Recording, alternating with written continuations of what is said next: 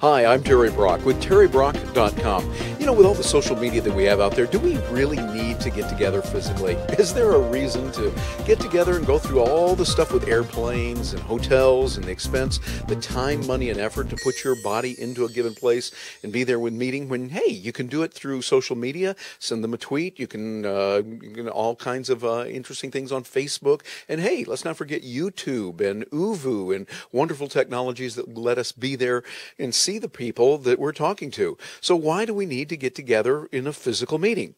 Well, a whole bunch of reasons why. I just got back myself from a meeting out in Dallas. I'm here in Orlando, went out to Dallas for a meeting of the National Speakers Association. It's one of my tribes. And we met for a weekend, had a great time. The learning was incredible. Wonderful people that were talking about a lot of very important things.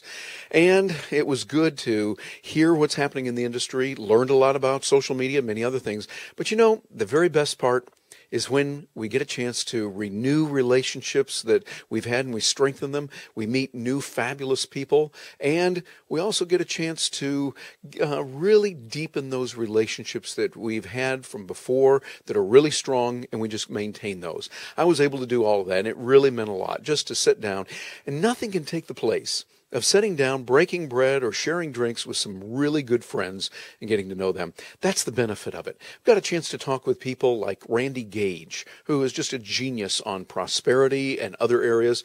Jeffrey Hazlett, who is former CMO, Chief Marketing Officer with Kodak, and he talked about some really good ideas that we can get ahead. Brendan Burchard, got a chance to hear him about ways that thought leaders can take their message using social media and other tools and extend it. Lisa Sasevich on how to speak, and a whole bunch of others that were really good. Jeffrey Hazlett was just exceptionally good in the way that he shared the ideas and the concepts.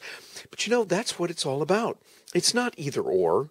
It's both and. Yes, we need social media. Yes, we should spend some time. Matter of fact, if you're not spending 30 minutes to an hour, at least 4 to 5 days a week on it, you're going to fall behind. I mean, that's just the way it is. Sorry. Try it and see what happens, and you will be left behind.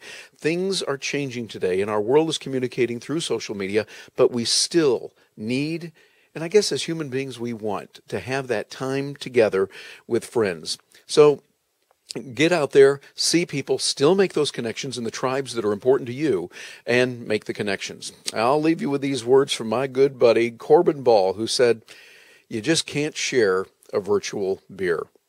I'm Terry Brock with TerryBrock.com. Thanks for joining me.